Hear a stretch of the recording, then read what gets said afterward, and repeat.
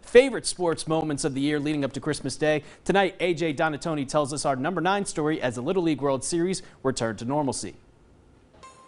When the Little League World Series returned to South Williamsport in August, it had been 3 years since both international teams and general admission had been part of the festivities. The tournament was canceled in 2020, and last year it was a U.S.-only event with limited fan access. But this summer, the vibe was back as fans from all over the world packed into the Little League complex, and the field was expanded to 20 teams, split evenly between American and international squads, the largest field in the tournament's history.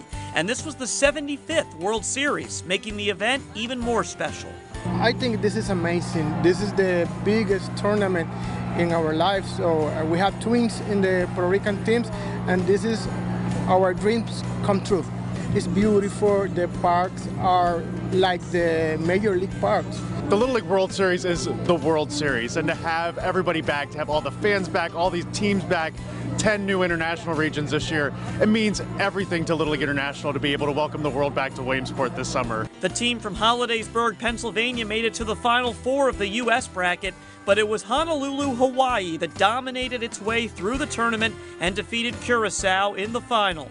A memorable Little League World Series for many reasons in 2022.